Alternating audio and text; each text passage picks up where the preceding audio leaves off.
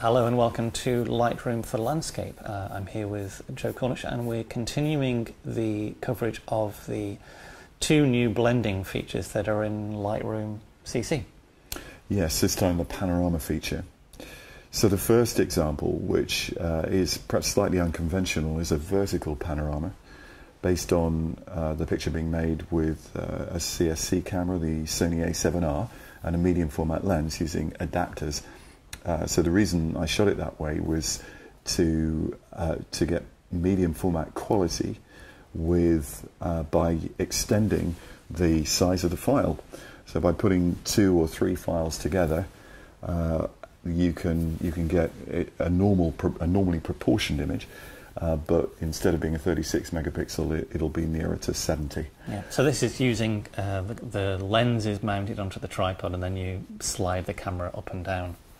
That's correct, yeah, and the beauty of it is it means you can also use a little bit of tilt to control focus. So we should be able to see this is the bottom exposure, so we can see how sharp that is. Yeah. 100%, and we go to the rear picture and we can see that that's as it renders pretty decent as well. Across there as well. Yeah. Now we should point out that we actually have 3 images here. We have the bottom image, a darker version that's slightly higher up.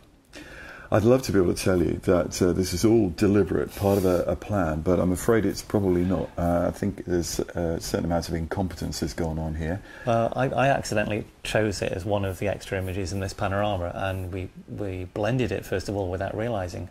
And surprisingly, Lightroom did quite a good job. Shall we try blending the whole thing to begin with?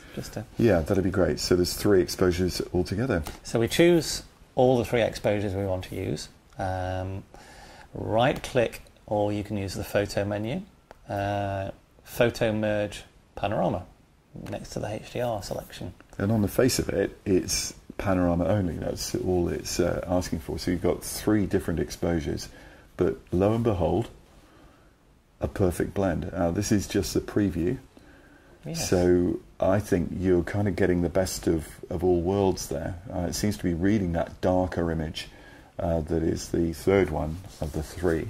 Which is the middle one, and then it's tweaking the exposure of the other 2 to match it. Blended them very, very well. So let's just see how that works when we do have a choice of projection, and I'll talk a little bit about in the article associated with this about what the projections do, and I don't think they'll do very much in this particular case. Not very much at all. But if you're doing a rotational panorama, it will make a bigger difference. So that's a fair point, and really this one shouldn't, because the alignment should be perfect. The correct. Image circle itself hasn't moved at all. It's just the camera itself that's moved. So it's a flat stitch. These you should be able to overlay these in Photoshop quite simply, but the blending of the exposure is something that's a bonus in this case. Well, and the beauty of it too is that, as before with the HDR mode, it creates a DNG or a RAW file. Thereby giving us all of the flexibility of the raw files, and that's a huge advantage, I think. Yes, and we can see the progress on the top left-hand side, where it says creating panorama. It does take quite a while with the 36 megapixel captures, and then obviously even longer once we get up to 50 and above. So you just have to be patient, I'm afraid, at times like this. Or I should upgrade my laptop. Well, that's true. That would probably help. An SSD laptop then next time around, please. Yeah, this is actually a 2009 MacBook Pro, and it still works well. I use it for my 1 gigabyte scans processing. Just takes slightly longer to do things. Well, it says a lot for these computers that they can, given the fact that you use this thing probably every day. Yes. So it's taken a hammering, hasn't it? It does indeed. Here we go. So that's the completed file stitched together, and you can see how it's blended the background. If we put a little bit of shadow recovery on there, yep, it's done a very good job, hasn't it? It has.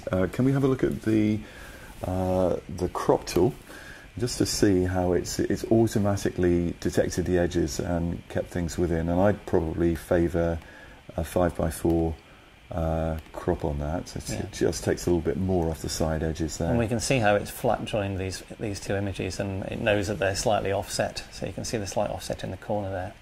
Yeah. So we've got 5.4. Is that okay? That's good to me. I think we'll find if we look at the information tab that it's now a pretty large file.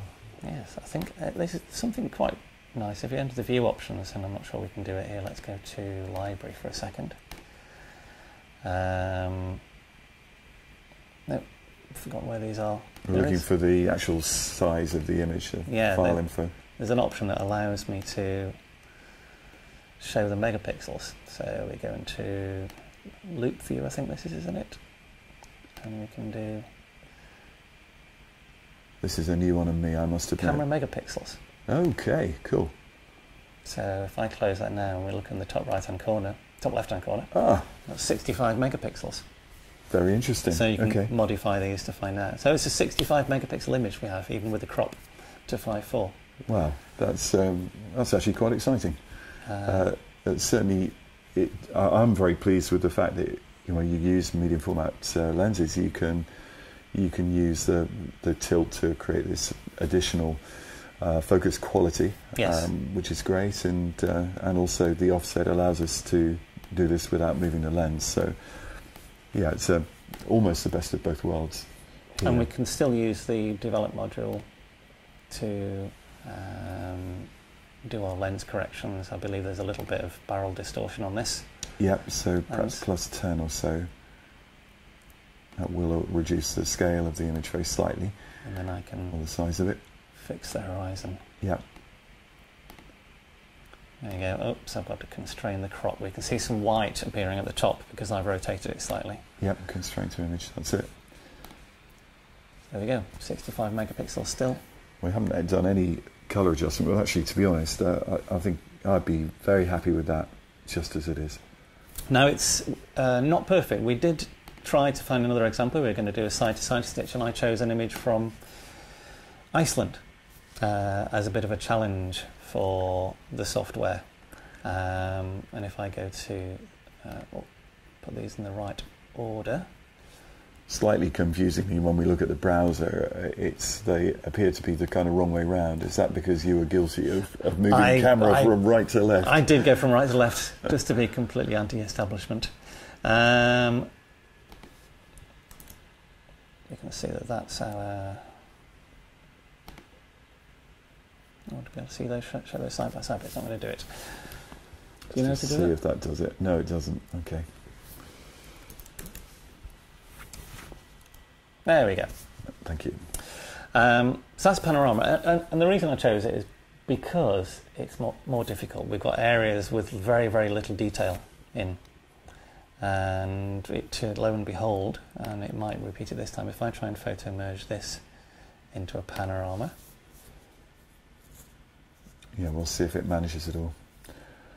We should say that the previous time we did this, it ignored the sun.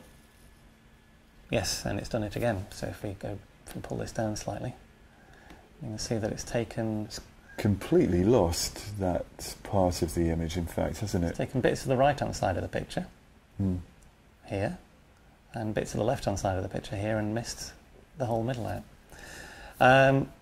So it's not perfect. It won't stitch everything, and that is a challenge, though. I think that would be a challenge for most things. But we did go and use Lightroom. Photoshop, sorry. And this is the result from Photoshop. And you can see immediately there that I didn't even keep the camera level when I was doing my panorama, which didn't help Lightroom probably either. This is a case where I couldn't use any downward shift on a lens, and so I wanted to point the camera slightly down, and I've ended up with a bowed horizon, which we can try and correct using the warp tool in Photoshop.